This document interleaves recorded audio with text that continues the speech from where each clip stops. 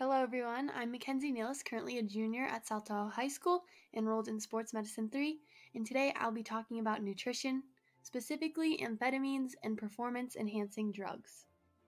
Today I'll be talking about what specifically amphetamines are, why people take them, and common names for these drugs, and the effects of how amphetamines affect both a person short-term and long-term. With that said, what are amphetamines? Amphetamines are drugs that increase the activity of certain chemicals in the brain and are classed as stimulant drugs. On the other hand, performance-enhancing drugs are substances used to improve any form of activity performance in humans. People start using amphetamines or other performance-enhancing drugs not only to improve in activity or their sport, but also as a form of escapism. Humans gain confidence and socialize more when they're under the influence, and they begin using out of curiosity or to lessen inhibitions. People also begin using amphetamines to remove personal responsibility for decisions, as a way to celebrate or relieve boredom or stress, and also as self-medication to cope with problems. It also helps people stay awake or alert.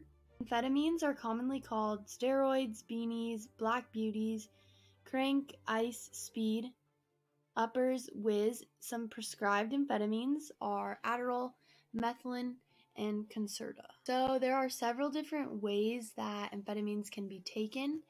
So one, they're obviously swallowed, which comes in pill form. They can be injected, which is a liquid form through a needle, which increases the risk of infection, tetanus, and blood clots. Lastly, amphetamines can be snorted or smoked, so they come in a powder form. Snorting can be very damaging to the nasal cavity and cause many nosebleeds. Amphetamines are common in sports because athletes, when things get very competitive, think they need an extra edge or push, so they start using drugs or performance-enhancing drugs, to be specific. For example, 8 NFL players in 2012 were suspended for the use of Adderall without therapeutic exemption. So obviously, by taking drugs and amphetamines, there are effects on the body. If amphetamines are smoked or injected, effects are immediate. However, if they're snorted or swallowed, effects show within 30 minutes. Short-term side effects include happiness or confidence, talking fast, large pupils and dry mouth, increased body temperature, increases blood pressure and heart rate, insomnia, loss of appetite, physical exhaustion, and increased sex drive and pale skin. With short-term effects being said, there are also long-term effects. The biggest one being overdose, which is life-threatening due to taking large amounts or strong batches.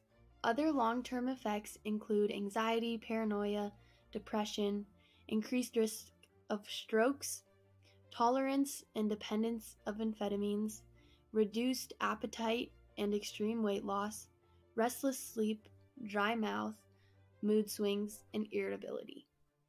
A big part of taking amphetamines and the long-term effects include the mental effect it has on the body, including depression, anxiety, psychosis, and memory disturbance. All of these have been shown to directly link to amphetamines, even for people with no past mental health issues. In addition, if you already have been diagnosed with mental health issues, amphetamines can exacerbate the psychotic features of that illness and can also be a detrimental effect on medications used to control mental health issues. Thank you for listening. If you have any questions, please let me know.